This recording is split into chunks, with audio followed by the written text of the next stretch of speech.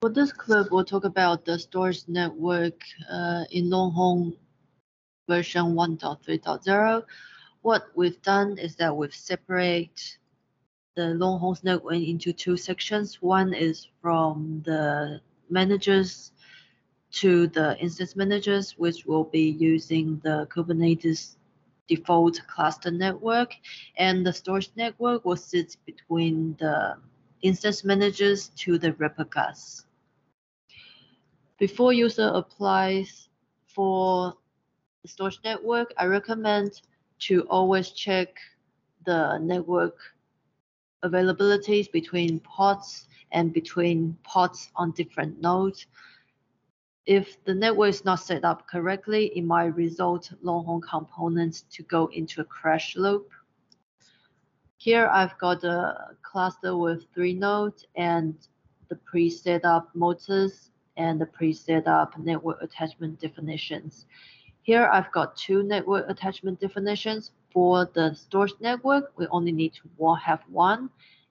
And for this demo, I will be using the 192.168 network range. Let's have a look at my daemon set that I will be using to test the cluster's network. For this daemon set, I pointed using the annotation to the 192.168 network attachment definition, to the names and to the namespaces, to the namespace of the network attachment definition.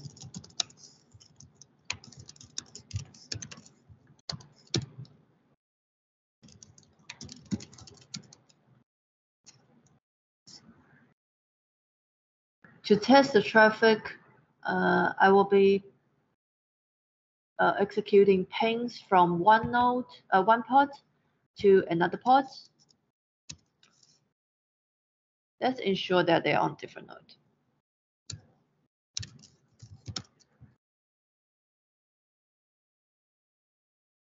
Okay.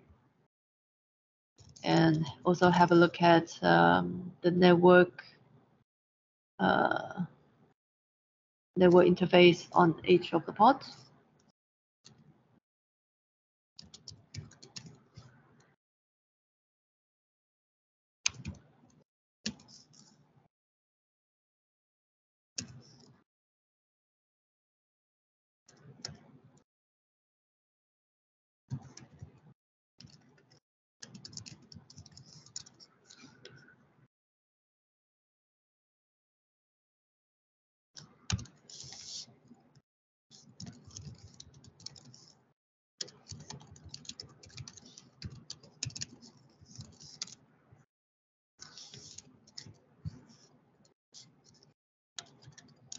Ping through LH demo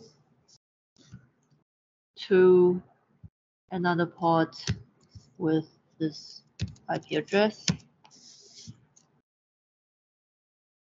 If it pings correctly, then it probably means that it's safe to, we can safely apply the network attachment definition to the Longhorn storage network. Let's first look at the instance managers network parts before we apply the storage network.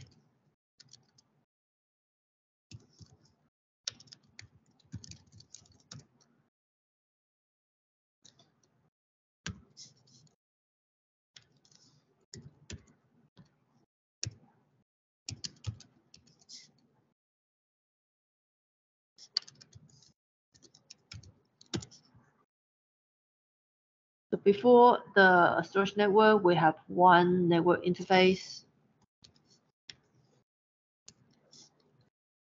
And let's monitor the entire cluster so we can see what Longhorn will be doing when applying the storage network.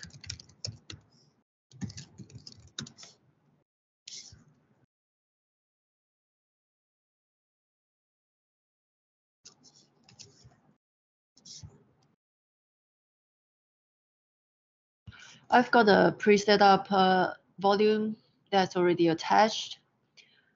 Longhorn will prevent any the storage network setting change if there are volumes attached to prevent any data loss.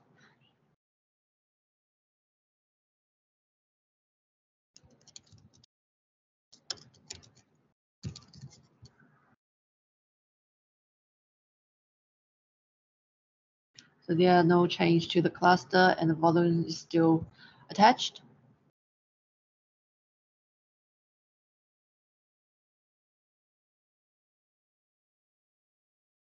Let's apply the storage network again.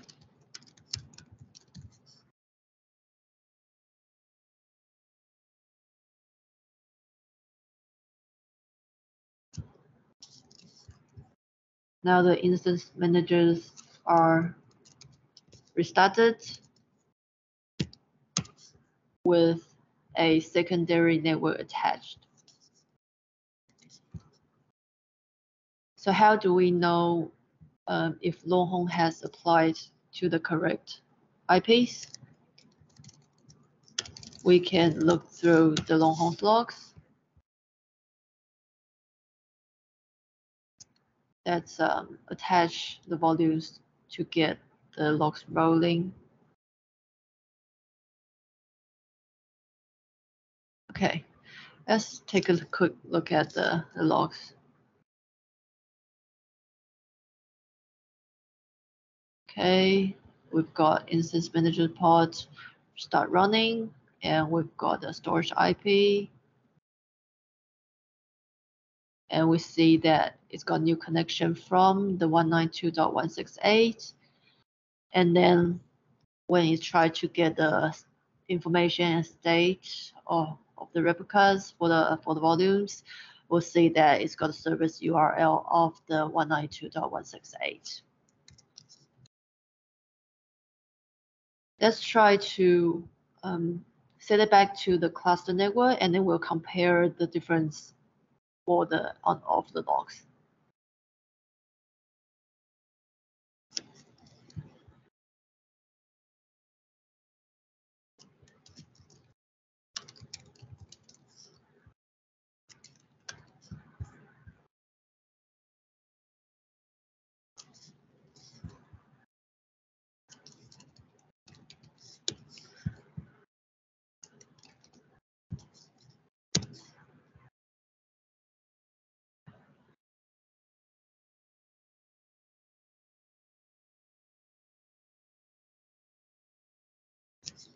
Okay, let's look at the logs again.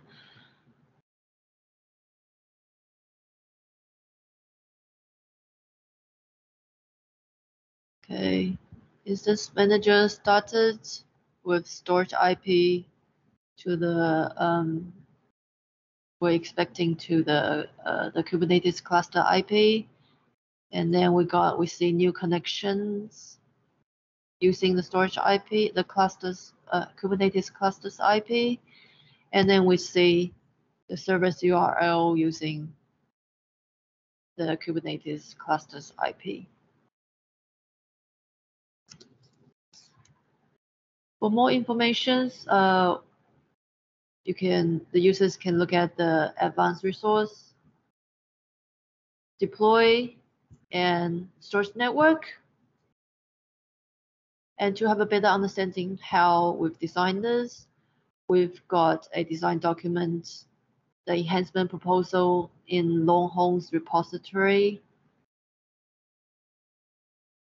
under enhancement, and somewhere in there, there's a storage network through gRPC proxy. Thank you for watching.